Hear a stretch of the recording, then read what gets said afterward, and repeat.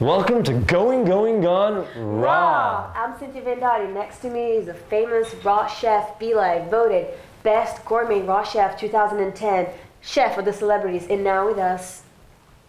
Yay! And I have the lovely Cintia. She is so dedicated to the raw food movement, and she's just completely passionate about helping others with beauty and with health. So what are you going to feed me today? I'm going to feed you some Tex Mex Chili. So how do I make this? Well, basically we're going to make it in 4 parts. We're going to make a mock sour cream with these ingredients right here. Then we're going to make a soup with these ones. And then the mock beef. This will be like the bulk, the meatiness of the chili. And then last but not least, we're going to put the vegetable contents. Nice. And we're going to mix it all up in this nice mixing bowl right here. And voila. Nice. So yeah, so let's get started with the sour cream. Okay. So first we're going to put the coconut meat into the blender. And now we're going to add the cashews, lemon juice, put the salt, the water, last but not least, the proteolytic probiotic powder. Yeah.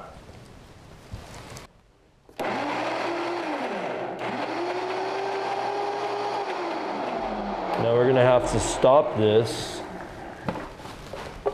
and use the spatula to scrape the sides and get it more evenly in there, and then continue to blend it so that it processes and blends evenly and gets creamy.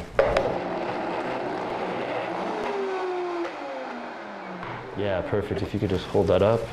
We'll pour the sour cream into here. After you've blended it, you put it in a bowl and you leave it at room temperature and you let it sit for about 4 to 6 hours. Basically, it depends on what temperature the kitchen is that you're using, because it culturizes based on the temperature. Like usually a regular kitchen, it takes about 4 to 6 hours. Once it has a bite, like sour cream taste, then you know it's done. So we're gonna just take this and set it aside and culturize it for later, but we already have some to add to the chili. So Belay, tell me how to make the soup. Well, basically, it's really simple. We're gonna use our blender, and we're gonna add all these ingredients right here.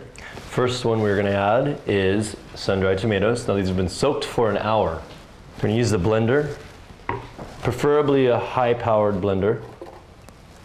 Diced tomatoes, shallots, yellow onions. Now we have some fresh garlic, Himalayan salt, smoked paprika, coriander, cumin, some dried minced garlic or garlic powder, onion flakes, these are also dried.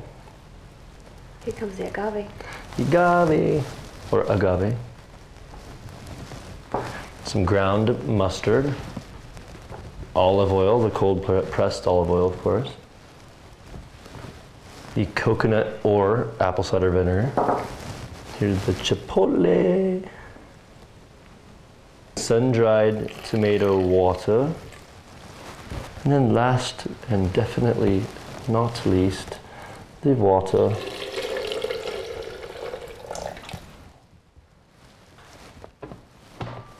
So now we are going to pulse this blender 8 times to blend all the ingredients, but to keep them chunky at the same time.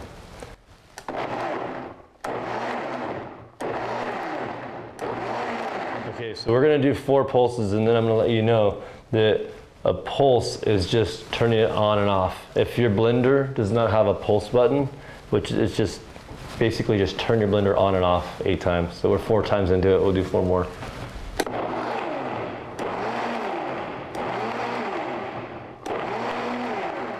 There we go.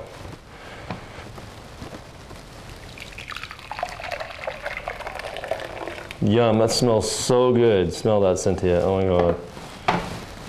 Oh my goodness. I could eat it right now. It really, right now it would taste really good. But it'll taste much better once we finish. So let's go ahead and make the meat. So we're gonna put some hemp seeds. These are high in omegas, and they're a superfood, high in protein, are amazing. The hemp seeds have been soaked for 1 hour and then rinsed very well. Always rinse your hemp seeds very well and do not soak them past an hour because they get this really funky, bitter taste.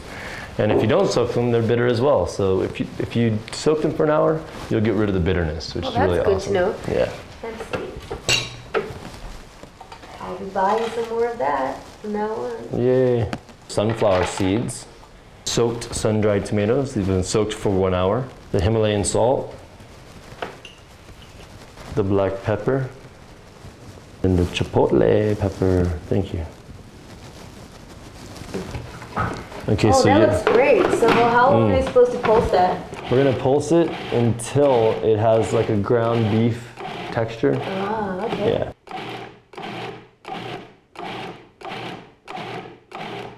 Now I'm gonna scrape the sides, take this off, scrape it, and so it can get blended and mixed more evenly.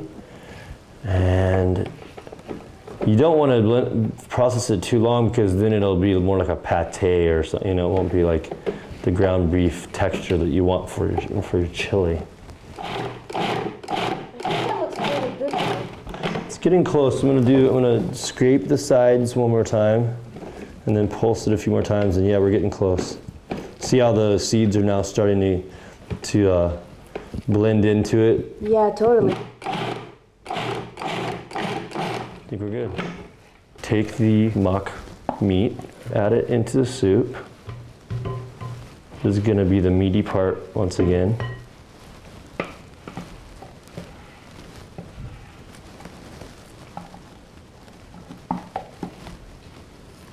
And what about the other ingredients? Are we gonna also add it? We are. All right. If you don't mind bringing them over, okay, so we can add them Should I as well. add it? You know what? Just go ahead and add the ingredients. Got the corn and the tomatoes, and now we got the portobello mushrooms. This looks fantastic. Yeah, it's really good. You're gonna love this.